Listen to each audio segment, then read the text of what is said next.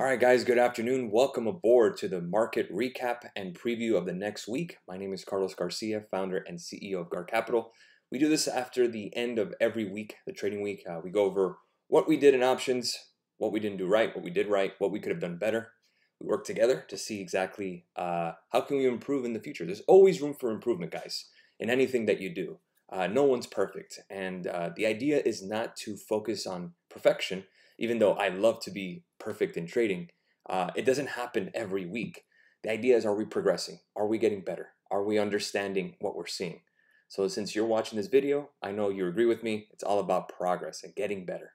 So watching this video is really something that tells you that you want to learn more and get better as you go along. And that's why you're part of this channel. So again, thank you so much. Again, my name is Carlos Garcia, founder and CEO of GAR Capital, or GAR Capital, whatever you want to say it. But I call it GAR.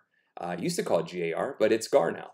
And for everyone who wants to know what does GAR Capital mean, my last name is Garcia, GAR Capital. This was way before Billions and Axe Capital, I promise you. I started in 2014. I think that show has been on TV less than GAR Capital has been open. So it's not a copy, I promise. Good afternoon, everybody. Happy Saturday. It is August 19th, 2023. Got some good rest last night, much needed after a lack of sleep week with futures and everything going on. Always want to be on top of things. Sometimes you're going to lose sleep. Sometimes you make up for it during the weekend. Let's go and get started. The Dow closed up 25 points on Friday. NASDAQ fell about 0.20. It was green for a slight while. S&P flat, 0.01%, 43.69. The volatility index fell 3.3%. Another Friday, another VIX fall, and dollar doesn't show today right now, so we'll probably get that on Sunday when we open.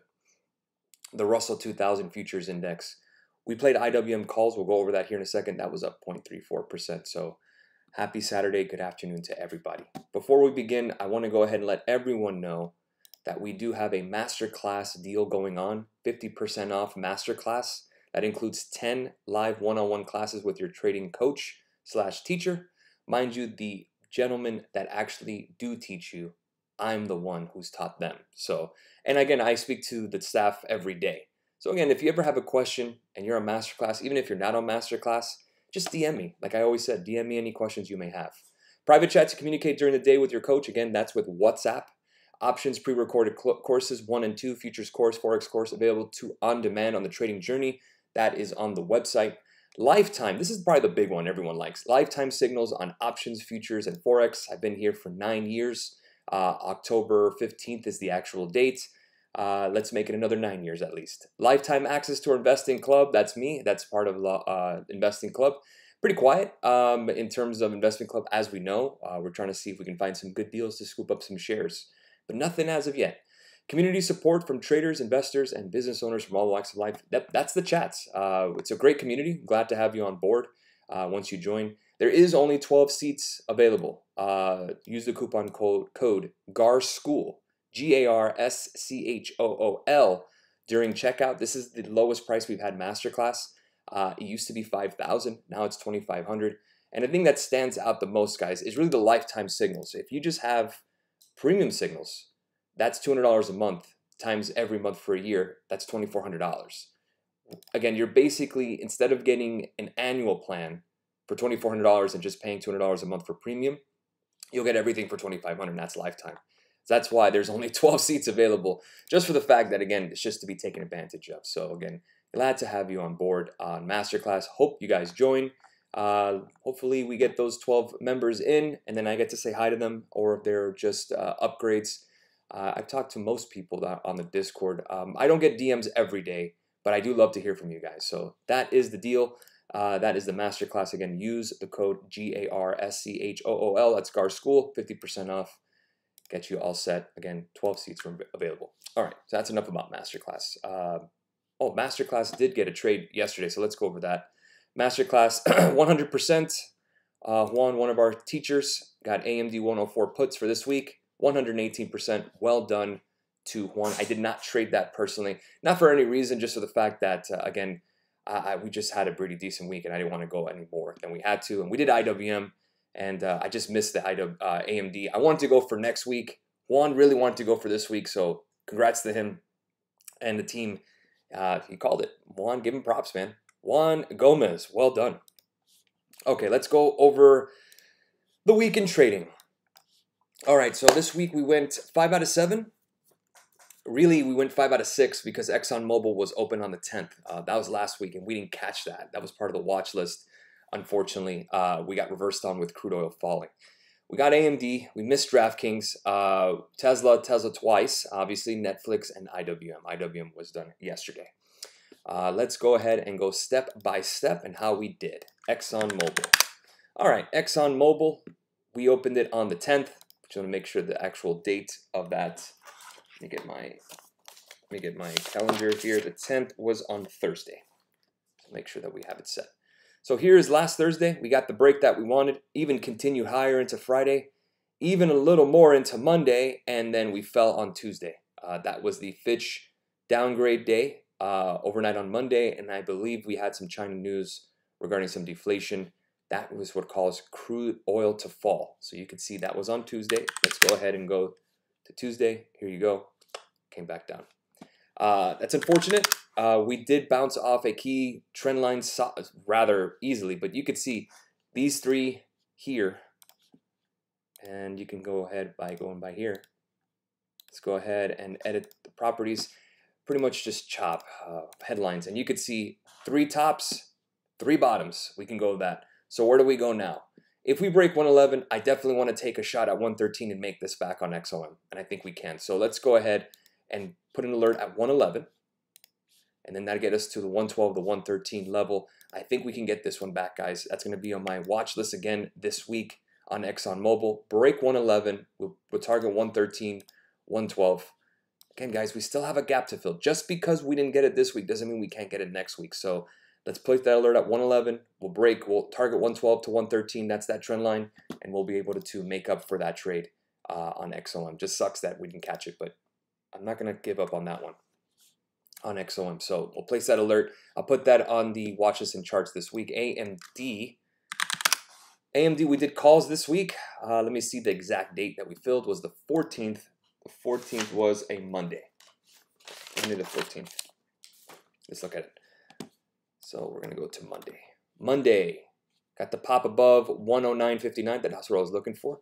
We traded the 113 or the 112 calls. We traded the 112 calls, got in the money. Let's see here, 112 to 113 right here. So it did hit in the money. I didn't write that, so let me make sure. See, we say hit in the money. All right. And we got as high as 65%. We got out at 164. That was here. I think we got it the same day, that Monday. So we got out in the money. Well done, team. And then we got chopped around, and then on Wednesday we fell with the market. So again, perfect execution on AMD for calls, which was tough, but we got it. 30%. Again, we learned from our mistakes. We just want to hit base hits because anything could just change right away, and it did. So we got as high as 65% and in the money. So AMD, well done. If we're looking for AMD again, let's just break above 110 again. If we do, then we'll take a look at some calls. We'll put the alert here at 109.51. That's that green line. And the green line is important because that is the level that we played before. And again, it's the exact same up that we set up. This was the June highs. So I want to go to our Discord and take a look at the watches and charts on this AMD trade. Because we knew about XOM, but I want to take a look at this AMD trade and what exactly happened. So you guys can see every time we have the analysis. AMD, above 113, right? That's at 20. Target the 115, 116 zone is the 50 DMA. We got more upside to 122.50 if we continue. I moved my alert to 113.41, which would confirm, but then AMD did break our alert. So I'm going to wait for the alert above 109.51. 113.41 would be a nice confirmation, but as you can see, the 20 DMA, which is the alert that we looked for that break, that's really our momentum indicator, at least short term, below it or above it. 109.51, let's see if we break above 111.12. Again, you could go either way on this one, but last time we rejected it. So again, we want to be very careful playing AMD. I think XOM is probably the better setup, but we'll keep an eye on AMD. Look how much it fell. It's below the 100-day moving average. If you're looking to buy shares on AMD or add some more, your level's pretty much right here at the 200-day. That's 91.07 to around 96.55. Not a terrible place to add some. I would say the lowest probably you'll go is around 88. And again, worst case scenario, you have a gap to fill at 75. So again, you do have a little bit of risk. If you get into around 96, you're about a $20 level away from that gap to fill if we start getting the October move down. So right now you're at a point where if you want to take the risk, fine, but paying cash, staying in cash with a 5% yield, 4.5% yield on high yield credit, high yield savings is probably your best bet right now because you're just not there yet. Prices are lowering, but we're not at Black Friday shopping. Not where we can run into Best Buy and get a TV super cheap. That's not where we are yet. So it's going to take a little patience. Again, the market's not going anywhere. Take our time. But AMD is definitely something that we're watching. DraftKings. Now this one was tough. DraftKings, let me go ahead and bring up the hourly. This one was tough. We were looking for a break. We got in when? Let me make sure the date. We got in on the 14th, which was on Monday. So we had the 30 calls. So Monday the 14th. Monday the 14th is right here. Now we're looking at for this double top break at 29.57. We were just targeting 30.14, which is the bottom end of about 2 weeks ago, where we have a gap to fill on the daily. It rejected us and we fell down pretty ugly. So just a reversal on DraftKings. We went for it. It didn't work out, unfortunately. So we just had to hold that L. That was pretty much the only L for the week since ExxonMobil was week before in terms of stocks opened. Tesla. Tesla was the big one, as we know. Tesla is the one we've been talking about really since 250, guys. We were talking about continuation lower. We talked about this gap fill. We got it. We talked about this gap fill. We got it. Now what? How much more can Tesla go? Tesla needs to break above the 100-day moving average, which is around 220, before we can go long. But in terms of going lower, we need to break this low here at 212.42. And if we do, then we could target the 203, 205 to the 200s all the way down to the 200-day. Once you start getting to around $200 and around 196, that's a pretty good level to start adding some Teslas. Way oversold now. So Tesla, I expect a little bit of a snapback bounce. We actually had a green candle on the daily, even though the stock was red. But again, you have a slight gap to fill 218.66. If you get above 220.46, we can start talking about playing a bounce. But until right now, it looks like we may break below the lows of 212.42. We'll target 200 to 205. That's the trend line that we had really since October. Since February, January lows. So again, as long as we hold that trend line, I think we're going to be okay in terms of Tesla. Tesla is right now near the February highs. Let's see if it holds that level on Tesla. So kind of in the middle. I'm glad that we caught it, and we did. We caught it twice. We did the 220 puts. Again, that was targeting that gap fill. Let's take a look at it. Remember, we were targeting here at 235 once we broke that, and then we targeted here around 220. Those were the gap fills. So again, we played the 225s and the 220s. The 225 puts hit 100%, 108%. We also got it later in the day, 100%, then 692% on the runner. And then Tesla on the 220 puts in the money. They're still in the money. They're for next week, and they're in the money, 204% currently. So well done to the team on Tesla. Again, it's nothing new. We hit Tesla twice last week on put side, so we've been writing that down. Netflix played that gap fill 409.01, played the 400s. We bounced a little bit. I got out, obviously. It's for next week. Netflix 400 puts, they're not in the money anymore. Got in at $2.72, got out at 423, 55%. That's where I got it. 200% in the money is what we did on Netflix. So well done on that one. IWM, this is the one we did on Friday. And again, all I was playing here was the trend line bounce with the 100-day and the 200-day moving average as a bounce. We got in the money as high as 152.20 or so. So again, we got out for 20%, get everyone to get a snack before the road. So again, gets us happy that we had one extra trade, one extra trade for the win for the week coming up. And 5 out of 7 this week, 71%. Not the best. Still a green week. Just wish that ExxonMobil would have hit. But again, that's that reversal. We should have been 6 out of 7 this week. But we just have to get better. That's all. ExxonMobil, I don't remember if it was green or not. So let me see if I can bring this up on that. Maybe it was an opportunity to close at an earlier price at some profit. But even closing early, look what happened to Tesla. Continue to fall. So it's not as simple. On the 10th, the 10th was what? We got in on Thursday the 10th, we were 13% at 9:55 in the morning, and then that was it. So we got green on calls again on the 11th. So then we got as down as 20%. So again, choppy. We saw that on ExxonMobil, and we just have to eat that one. And well, I think we're going to get that one back. So I'm not too worried about it. DraftKings sucked, obviously, but Tesla did great. If you held runners, you did great this week. Even without runners, you're green this week on trades. So about $225 if you're doing a $500 risk position on each one. So again, worst case scenario, it paid for your premium plan. Worst case scenario, it doubled up your basic plan if you got out at the same time. But the runners is where the meat is, at least this week. I did not personally have any, but if you guys did, congratulations. I'm very proud. And I know you guys like these big movers in terms of, these bags, and I'm all for it, but they're very hard to come by. Last week, we didn't get momentum to the downside on Tesla, if you guys remember. We finally did this week. So again, luck is just preparation meeting opportunity, like we talked about. Nothing has changed. So that's where we are for the week. Let's go ahead and take a look at the S&P 500 in general. We'll take a look at futures here. We'll go to the daily. We do have this gap, but again, this was a gap of the change of contracts for futures. So could that fill? Sure. We could just put that if you want. I don't think that's something that, all traders are looking at, in my opinion, like other gaps, but we'll keep an eye on it. 43.25, that's the level. Nice green candle here, kind of a shooting star green candle, even though ES was red. But could be a reversal here. Keep an eye for next week. We do have Jackson Hole coming next week. We're going to go over the whole week in terms of economic data as well. But in terms of the S&P 500, holding around 43.70 or so, 43.67. Again, that's the low that we had back in June. Do we retest those lows and bounce? That really is dependent on many factors, as we know.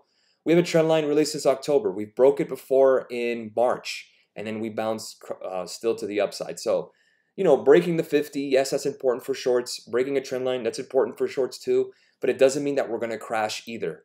You're just at a point that stocks are not very attractive here.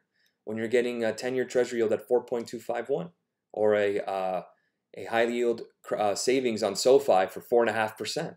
It pays to pay in cash right now. It pays to stay in cash. And what we're trying to do is use options, futures, Forex to make money that's a little higher than the high yield savings. So S&P 500, again, not too worried on it. Again, 43.50 or so. You have a gap to fill right around 43.22. But that's really the 100-day moving average. Could we test that and bounce? Absolutely. But as of right now, tough to short and tough to go long.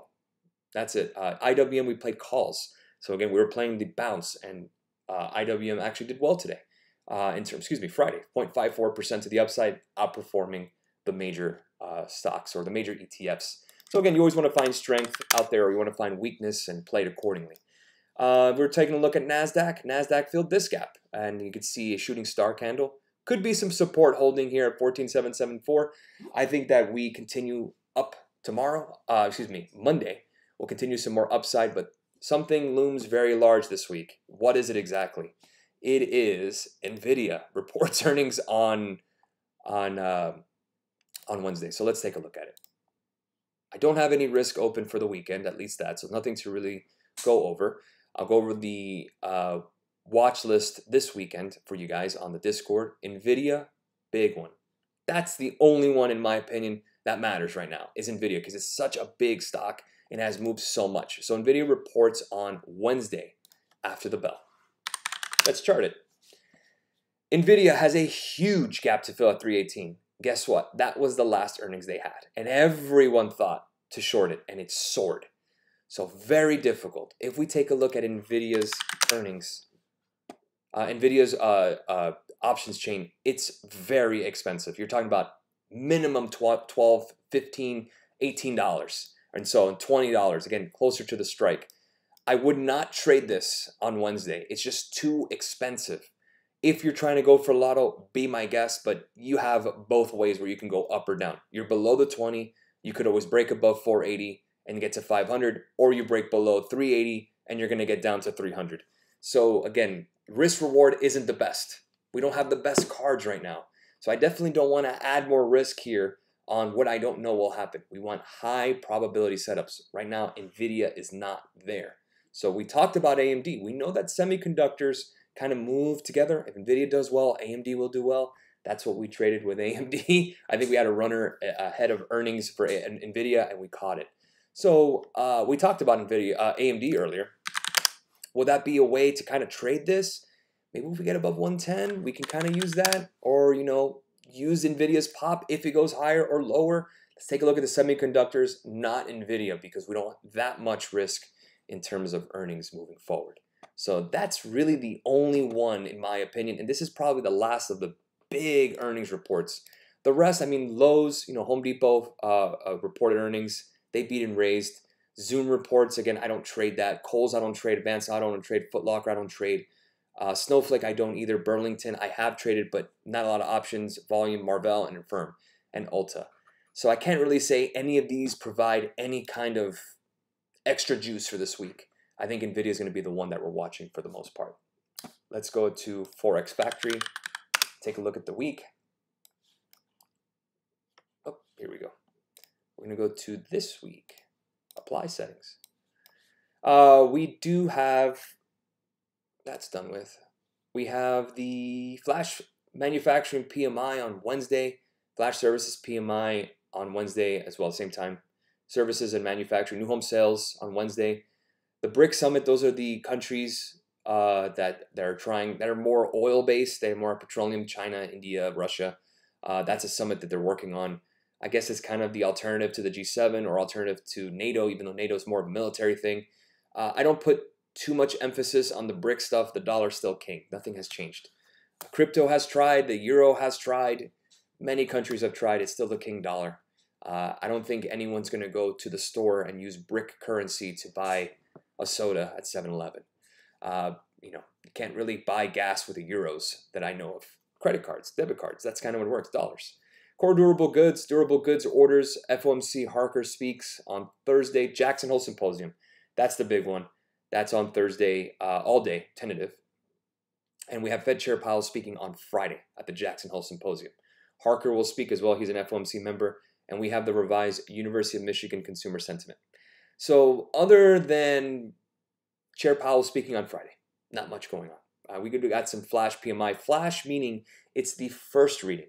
It's the first reading. Doesn't mean that it's the revised reading or the final reading. We also have final readings down the line. So this is just a quick number, kind of like the Atlanta Fed GDP figure where it's at 5.2%. Those are flash numbers. So again, it's not set in stone. So things like data get revised over time as things change. But the big one here is Fed Chair Powell speaking on Friday. So could we play a run up into Friday and then pull back on Friday? Absolutely. But as of right now, not much to do. Not much to prepare for other than you have your alerts, other than you have your watch list. But in terms of the market, you're kind of at a neutral right now because both have really, now for the first time, the pendulum has swung. If you remember a couple weeks ago, I said, what's the reason to buy here? Not really a good reason. Now you're starting to get to points where people may get interested in buying. You have the first 2 weeks of August that are pretty slow. Again, how are you going to attract buyers? You got to lower prices slowly and sure. You got to see if you can get that allure. If Tesla was at 150 tomorrow, would you go run and buy it? Maybe, maybe not. If Apple was at 150 tomorrow, would you buy? Maybe, maybe not. If Microsoft was at 200 tomorrow, would you buy? Maybe, maybe not. That's what the market is trying to do. Lower prices since there's not a lot of demand for stocks when you have bonds paying so high or high yield savings paying so high. So we got to incrementally find a price where everyone wants to buy. And I don't think we're quite there yet. And the only reason I say that we're quite not there yet, is because we're still just a smidge above oversold. And again, we have headlines like China, we have headlines like any kind of day that a Fitch or all these other companies may think about changing their ratings on banks. They're not even changing the ratings on banks. They're just thinking about it. So that's what the kind of the headlines that you're getting. When people start thinking of doing something. What if Fed Chair Powell says, I'm thinking of raising rates again? The stock market gets affected because there's not a lot of liquidity, guys. It's just the reality. So all you can do is be patient, be very careful, and have a plan. That's it. If we have our plan, we can do well. And I think that's what we're going to do. We're going to be extremely cautious. I think that for the first of the month, I'm going to take a look here on the on the actual almanac. The almanac last week was all bullish, and we didn't get that. I think we had like one green day. This week, we have the 22nd of July being bullish. Take that as you want. But again, I think we're kind of setting up for at least some kind of frustration bounce where everyone's buying puts. I guess everyone thought today would melt down. Friday would melt down. We didn't get that. So again, we got a pullback, but look how low we got. 43.50 and we got to 43.80. So kind of tough sledding there. So we'll be watching very carefully. There's no need to press risk right now. We need to see if there's a price where everyone or traders are in agreement that we're just a little long in the tooth oversold. I have no problems playing puts all the way down to the abyss, but at the end of the day, guys, even that has its limits. You start getting oversold. If you remember what I talked about July 15th, we started getting overbought, and this is how you flip. So again, we kind of have to watch and see, kind of like a poker game. Hey, you know, what cards are they holding? Are we holding good cards here? Do we want to do anything here? Do we want to add risk? No, I think the best thing here is to stay pat. We keep our research. We keep looking. We'll make a plan for the watch list that we have. We'll let our alerts dictate to us what happens, and that's it. Rinse and repeat. So nothing to really be concerned with. I mean, other than headlines coming out, but that's every day. It has nothing new. So I'll keep an eye on what happens this weekend. But a very solid week all around, even with this tape. I think we did pretty exceptionally well. Exxon being the only one since last week. But DraftKings, it happens. We just didn't get perfect. But next week, we're going to get better. We learn from our mistakes. And I think we still stick with the 30 to 40%. If we could ride around there, we'd want things to flip. Let's focus on not losing instead of just trying to make as much as we can because it's so choppy. And I think that's what we've been doing moving forward. The runners have been doing the jobs for everybody. If you guys held Tesla or Netflix, congratulations. Great week for you guys. I'm very proud of everybody. Let's keep the momentum moving. Let's make sure to be careful. Focus on high probability setups. Don't change anything. Don't add more risk if you don't need to. Don't change your position size. Just stick to what you're doing moving forward. And again, guys, if you definitely want more details on what's happening in the market, join our free market blog. You don't have to pay for it. It's free for everybody. It also includes the trophy room and includes the pre-market plan. So again, we'd love to have you on board to have more members on reading the stuff that we're posting and getting you guys prepared as we go forward. So have a great rest of your weekend. I will see you guys on Monday for the next morning note, and have a great weekend again. Stay safe. We'll see you then. Cheers.